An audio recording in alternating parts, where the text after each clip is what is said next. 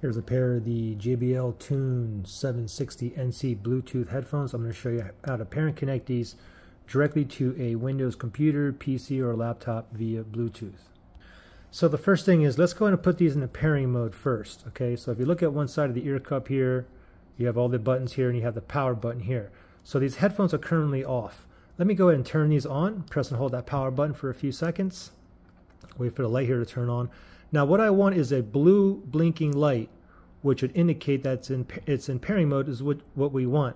However, I get a solid blue light, and the reason is because this is connected to a different device. I think it's connected to my MacBook. So for me, let me turn these off first. I'm going to press and hold that power button for a few seconds. Now my headphones are off. Now what I'm going to do is press and hold this power button. I'm going to continue to hold until the light starts blinking blue here. Okay, power button ready. Press and hold. I'm going to keep holding. Just wait. Okay, now I want a blue blinking light. Okay, it's blinking blue. Now it's in pairing mode. Now I'm going to go to my computer and I want to go to my Bluetooth settings. I can just go down here on search bar and I can just type in Bluetooth and other device settings in system settings. Okay, so I'm going to go ahead and click on that right there. And then make sure Bluetooth here is turned on, and I'm going to click up here. It says add Bluetooth other device.